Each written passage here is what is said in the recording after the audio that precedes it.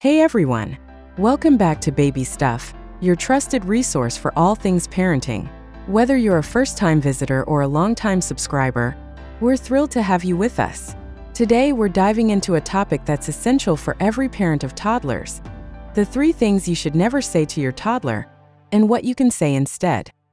Communication with toddlers is a delicate art. Every word we utter can influence their emotional development, their sense of self, and their ability to navigate the world. That's why it's so crucial to choose our words wisely, especially during those challenging moments that every parent faces.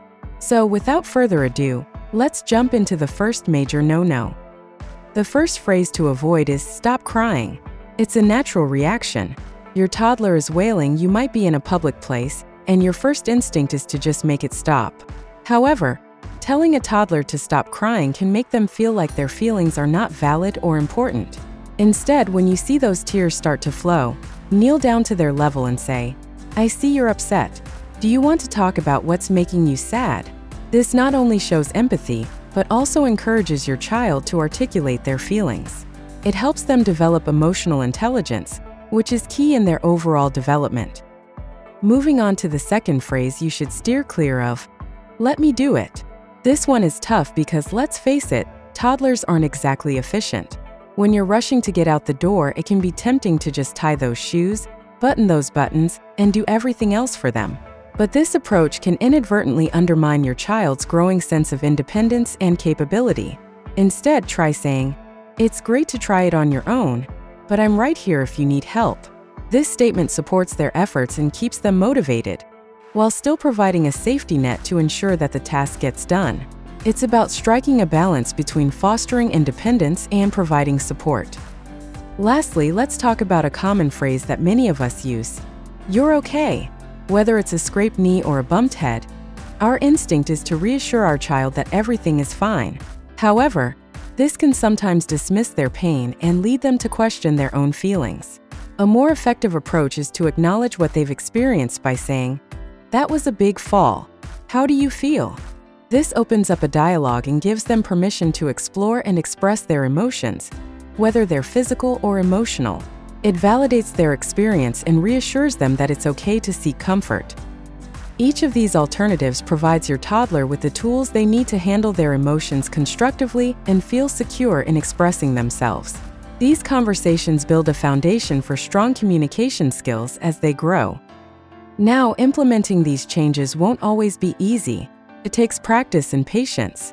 You might find yourself slipping back into old habits when you're tired or stressed, and that's okay.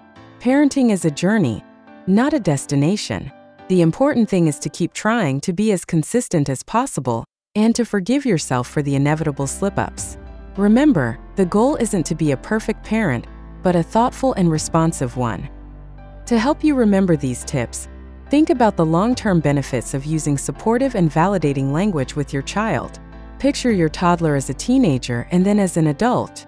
The skills you're instilling now, emotional regulation, independence, communication, are skills they'll use for life. They'll face challenges, interact with others, and navigate their own big emotions much more effectively because of the foundation you're building today. So try these phrases out the next time your toddler is in a tough spot. Observe how they respond differently when you validate their feelings versus when you dismiss them. Take note of their increasing attempts at independence when you encourage them to try things on their own, and be there to help when they need it. We'd love to hear how it goes. Share your experiences in the comments below. What worked? What didn't? Do you have other phrases that have been effective? Your insights not only help us shape future content, but also create a community of supportive, informed parents right here on this channel.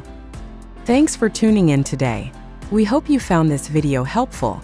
If you did, please give it a like, subscribe if you haven't already, and share this video with other parents.